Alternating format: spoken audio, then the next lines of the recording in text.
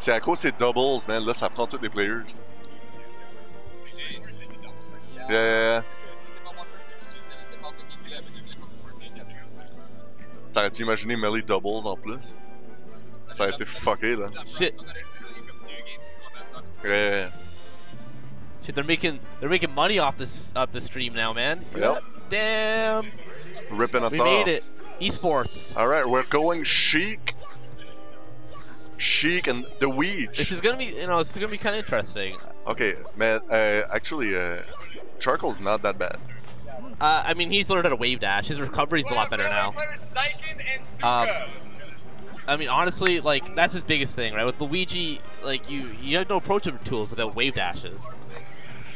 You know what I mean? That's his issue. Like, your movement's so slow if you don't use wave dash. It's like, but he's still pulling it off. That's the thing. Yeah, I know it's surprising, but his recovery's a lot better now than what it used to be. Yep. Oh, nice down there. Yeah, he just needs to learn how to wave dash. Okay, wave dash. Again, he's getting. Yeah, he actually did it. He's getting better. Okay, using wave dash to go on ledge actually is. It's all right. It's good. It's a good move. What he did was. If you're not confident about moving around with wave dashes, then just don't. But if you can still do it to get on ledge, that's good. Yeah, no, that was a good move, and it was optimal to grab ledge there. Grabbing ledge against Sheik is so good because it's like if she can't grab ledge and if she lands on stage, her recovery time is so slow, right? Yeah, you can basically like you can do punish anything. It. Yeah. Oh.